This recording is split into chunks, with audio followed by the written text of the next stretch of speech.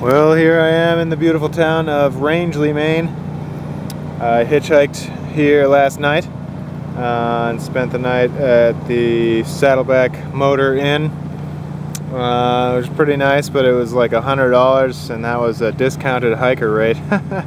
So I packed up my stuff and left there this morning, walked through town, ran into a couple of other thru hikers that I've met a couple of times, Sabi and Ripple. It's a couple from Tennessee, very nice people, and right now they are also going southbound, finishing a section similar to the one that I'm doing right now.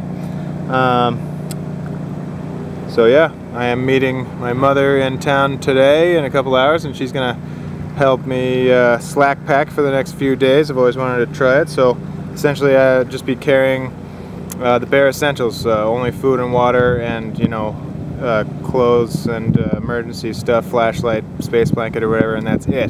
So I get to leave the 5 days of food and the hammock and the sleeping bag and all that stuff behind, which will make my load a lot lighter.